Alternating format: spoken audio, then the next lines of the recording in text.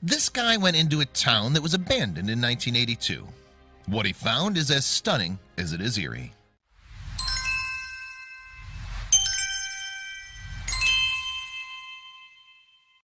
When you think of the perfect little town to live in, what comes to mind?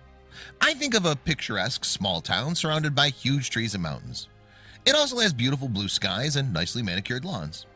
I think of small mom and pop stores ran by the citizens of the community, where people enjoy helping each other. The town would have a nice library, grocery store, and hospital, as well as other conveniences we've come to rely on. There is such a place, and it's beautiful. It's a small town on the northeastern coast of British Columbia, Canada. The name of this almost perfect town is Kitsault, BC. I say almost perfect because one very important part of the town is missing. The most important part, in fact, the people. Kitsault, BC is a town with a very unique story. A sad story that's fading away like the fall leaves that cover the grounds before winter. Kitsault, British Columbia was founded and built by the U.S. mining conglomerate Phelps Dodge in 1979. The town was built to sustain a mining operation of molybdenum, which is a metal used in steel production. At its peak, the town housed over 1,200 residents and had a hospital, a sports center, a theater, and a grocery store, along with the promise of growth and prosperity. Only 18 months after the town was opened, the price of molybdenum crashed, and residents were forced to leave.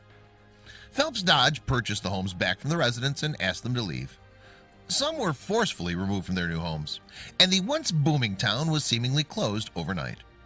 Everything was simply abandoned, as it would have been more expensive to sell it off than to just leave it behind.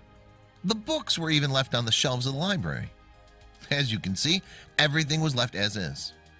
Everything was in perfect order, but they're just missing the people. After the last person left town, it was completely vacant. However, somebody left the power on. The power's been on for nearly 30 years, and the town still sits very well preserved, waiting for its residents to return. This looks like the hallway of a school. Due to the lack of funds, people were only able to pack up their personal belongings. Everything else was left behind. Mailboxes left vacant and empty. I wonder what building this was taken in. It's so weird seeing a perfectly preserved building sitting there empty. You have to follow a long dirt road to enter the town, which still stands in the middle of nowhere.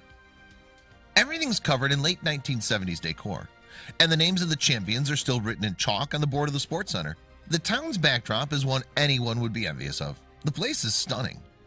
Kitsault has 94 homes, 200 apartments, a hospital, a shopping mall, a movie theater, a town and country restaurant, and a sports center. All the homes were left completely vacant. With the homes and structures being only 3 years old at the time of the vacancy, they're all in very good condition, even to this day. There must be quite an eerie feeling walking down the streets of Kitsault.